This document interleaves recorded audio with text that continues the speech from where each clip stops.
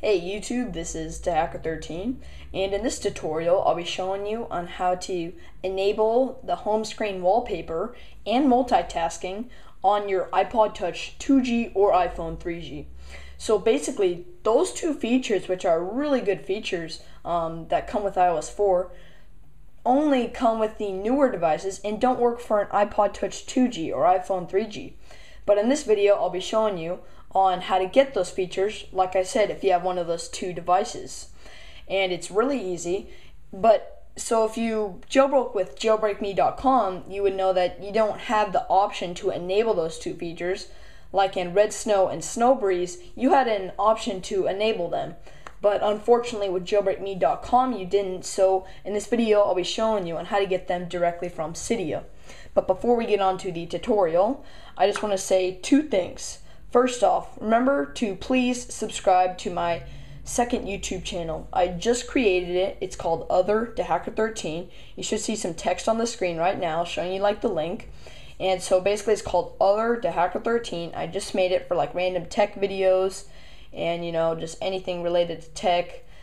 And maybe a few unboxings, and there will also be a link at the very top of the description. So remember to go to that YouTube channel and just click the subscribe button.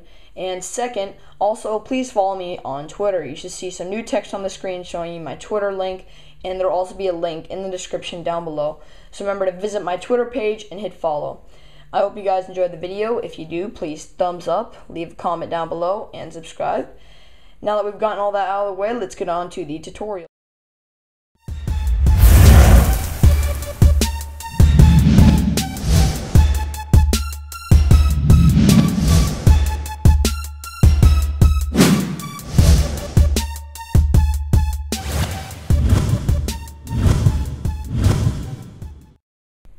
Alright, so as you guys can currently see, I do not have a back screen, home screen wallpaper, and I don't have multitasking. As you can see, I press the home button.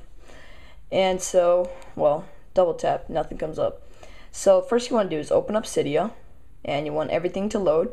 And this is all in Winterboard, alright? So you will need Winterboard to do this because you enable those features through Winterboard, which I actually think is really cool, but then if someone ever screws with your device, then they can just deselect those features, but then you always can re-enable them.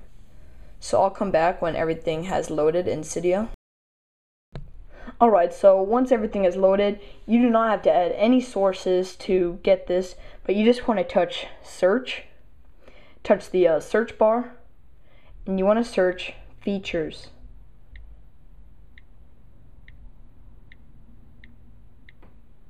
So just search that, and you should see this.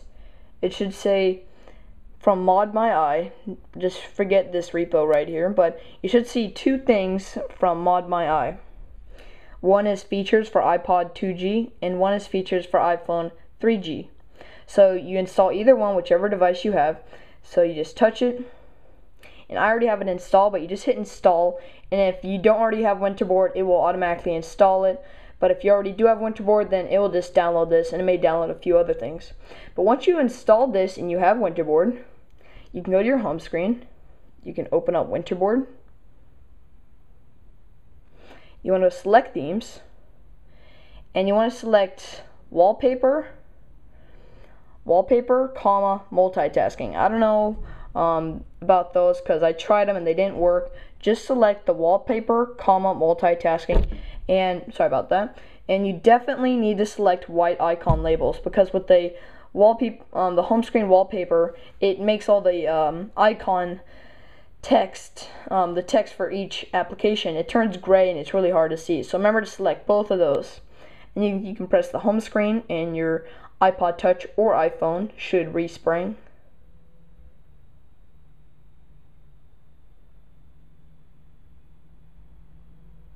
And once it has, you can slide to unlock,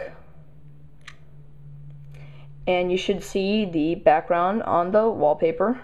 And I'll open a few apps, settings, open up notes, and I'll double tap the home button.